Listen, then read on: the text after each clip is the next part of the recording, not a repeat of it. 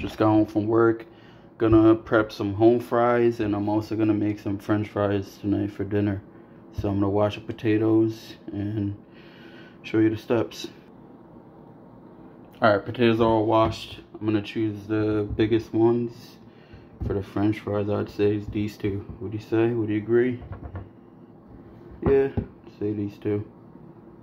Check it out. Alright, now let's cut them up. Alright, so I cut up the potatoes, made French fries over here, then making home fries for tomorrow.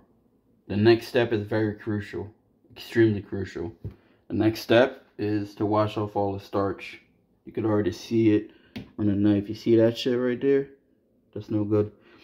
It's no good if you want your French fries or home fries crispy. You know what I'm saying? If you don't care about them being soggy, do you? But I'll show you a peep game rather. All you gotta do is just wash off the starch. Use a strainer. If you don't have a strainer, go out and buy a strainer. You should own a strainer in your household. Keep it that out. I mean, not even mean. When I moved into my apartment, I didn't have any furniture, much less a strainer. And that's coming from the mud. Alright, let's see if we have any starchy starch. Yeah, it's kind of murky. Alright, now what I'm gonna do is wash off this water. Here, peep game.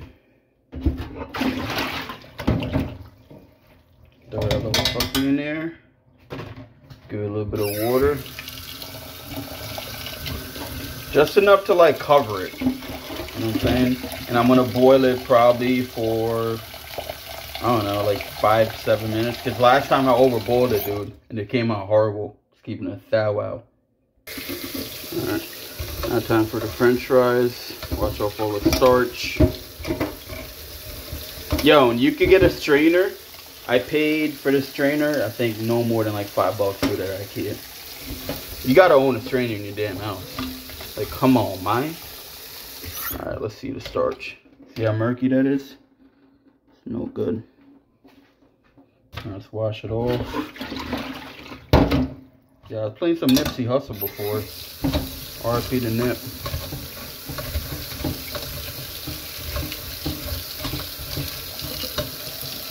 See the difference in the water? That's money, dude.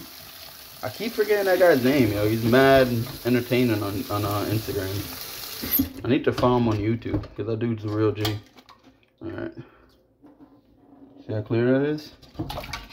I'll pop that thing in the freezer for like an hour and you're Gucci. You get crispy ass fries. And I'm going to make them in the oven, so follow.